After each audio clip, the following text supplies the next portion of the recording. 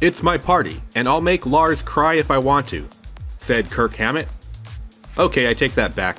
He never said such a thing. Those are my words and my words only. However, the recording period for Metallica's St Anger was definitely a very tense time for the band.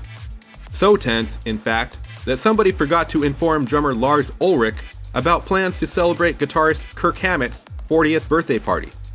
When he showed up at the studio, only to discover everyone dressed in tropical theme for the party, complete with Hawaiian shirts and leis, Lars felt left out. He did leave us with some juicy quotes as he took his plate of food to sulk in another room. As Some Kind of Monster co-producer Joe Berlinger explains, Lars felt snubbed and stalked into another room with a plate of food to eat in silence. "Nobody throws me a birthday party," he sulked. "Life is an eternal birthday party for someone else," he said. Then added, let's just say, life is a limp hoo-ha with an occasional derpy-doo. And hey, I've said it before and I'll say it again, but YouTube often feels like it's run by Puritans.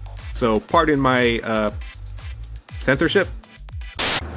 My mom always said life was like a box of hoo-ha.